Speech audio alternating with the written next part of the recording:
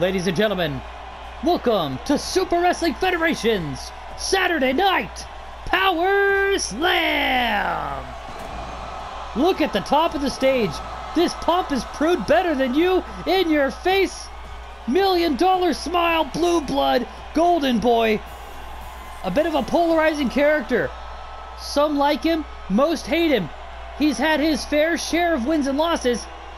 But is he better than the SWF World Champion? Well, he doesn't have the title, so I'm gonna say no. The music hits and we all know who it is. First time we've seen her since she won the title. Wow, not very receptive of the third champion in history. The first ever female to hold the SWF World Championship. Bad luck, Rita. That's right, you heard me correct, folks. She's the third title holder in the company's history. Here we go, the match is about to begin. There we go, the bell has rung. Oh, starting things off, wait a second, look at this! Oh, reversing the tombstone pile driver. Wow, bold move, and he pays for it with a slap across the face. That's one of the most ultimate disrespectful things you could do as a professional wrestler. Oh, and that's another one, the eye poke. Oh, ho, ho. Turnabout is fair play, golden boy. Two polarizing characters here in the SWF, two very different personas. Look at this, once again reversing the tombstone pile driver, drops the world champion on her head. We've only had 3 champions in the history of the Super Wrestling Federation. The barbaric bastard Von Stott, the undisputed ace Luigi Calzone, and now, cementing her name and her legacy into the record books of the Super Wrestling Federation, Bad Luck Rita. She defeated Luigi Calzone with the reverse chinlock, forcing him to tap out, forcing him to submit, forcing him to give up. I know that must have been very difficult for Luigi Calzone, but he has to think long term, think about his career, think about his family. If he gets injured to the point where he can no longer fight, what does that mean for his mother and father and their pizza parlor? We know that he works very hard. We know that he's a champion at heart. He wants to help pay for his family, his family's business. He wants to be the world champion. He wants to be the biggest draw in professional wrestling. You can't do that if your career is ended early, much like the Russian war machine Ivan Backlash, who's still out on injury by the hands of the first ever SWF World Champion, the barbaric bastard Von Stott. We've only had 3 champions so far. This is the first time we've seen Rita since she defeated Luigi Calzone to win the title. And what a unique match. Bad Luck Rita versus Golden Boy. She's got him in that single-legged Boston Crab. Look at this! Oh my gosh!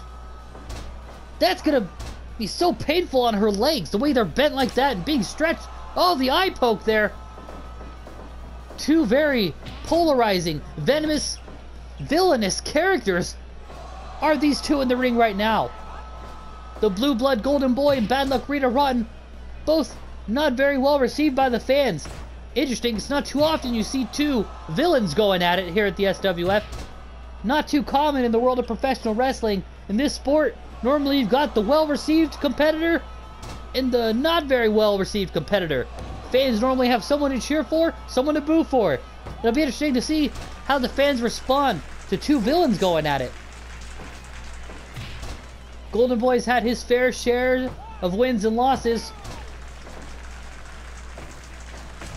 Oh, knees to the head.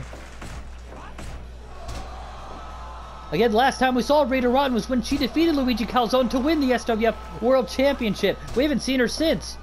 And now that we've seen her, she's looking confident. She's looking brave. She's looking strong. She's looking courageous.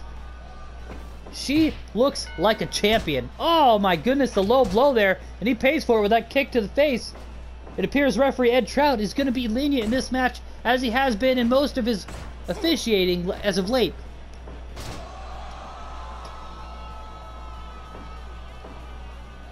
Both competitors have so much to prove in this match, so much to gain.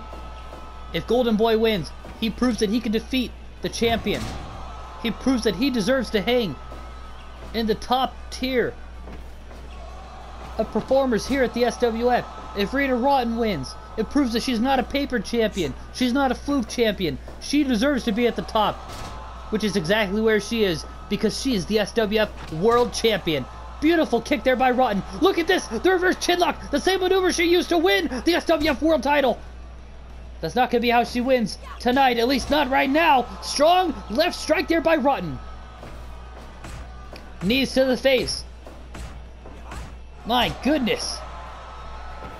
How tough are these competitors to put up such fight, to take such damage, to get back up and continue the fight?